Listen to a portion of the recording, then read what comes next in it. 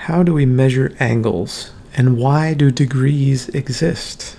Let's talk about it. So suppose we have a vertex O and a ray A and another ray B. Well, an angle is just the rotation from one ray to another. So how much turning needs to happen to get from ray A to ray B? That's what an angle is.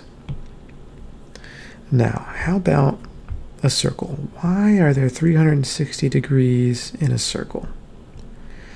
Well, there are a lot of reasons. It's pretty complicated, but one reason, which is kind of a fun little story, is that astronomers noticed that there are about 360 days in a year, so they divided a circle into 360 parts, and that kind of stuck.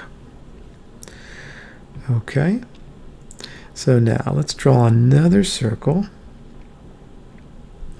and let's talk about some degrees. Let's say right here, what is that? That's 0 degrees.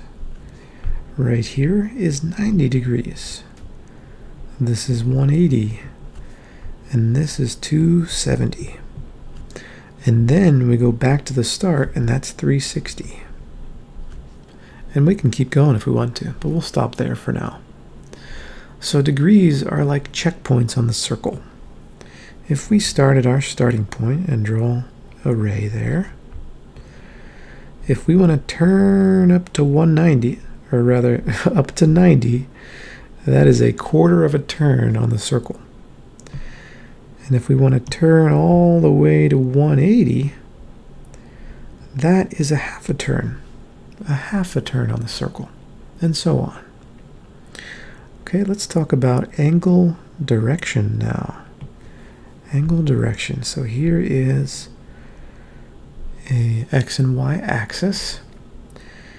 So if we turn this way, that is a positive angle.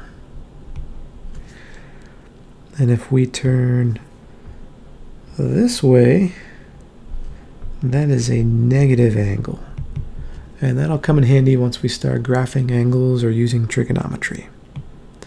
So real quick practice, let's draw some angles. So this is 45. All right, this is 120. This is negative 30. All right, I hope that helps. Thanks for watching.